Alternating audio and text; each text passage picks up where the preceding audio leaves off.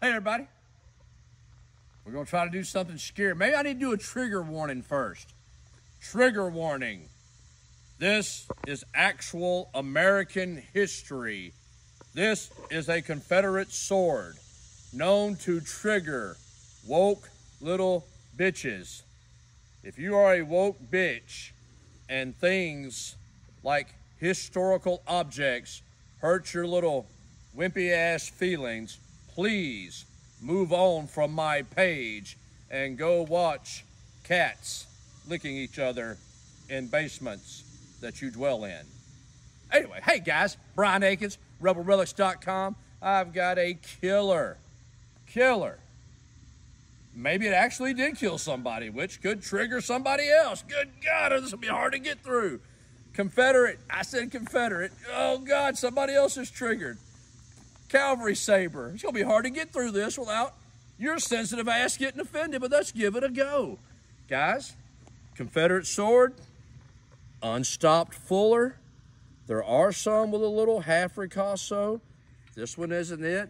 This one, I believe, in my opinion, which I'm allowed to have, used to be allowed to have an opinion.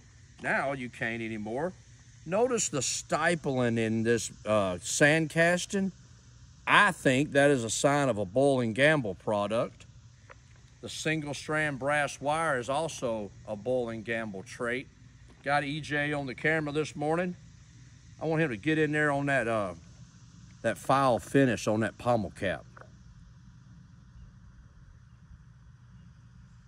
Let's look at the butt. That probably didn't trigger most of these boys. Ooh. See how that right there, guys? The patina is smooth. The butt cap is smooth. He said butt. That's what you want to see. When they rehandle these swords, maybe add new wood or new leather, new brass wire, that's always got a different patina, or it's rough, or you can just tell it's been monkeyed with. The grip is original. It is a little salty. You can see some shrinkage from age. I hear stuff shrinks with age. I ain't that old yet.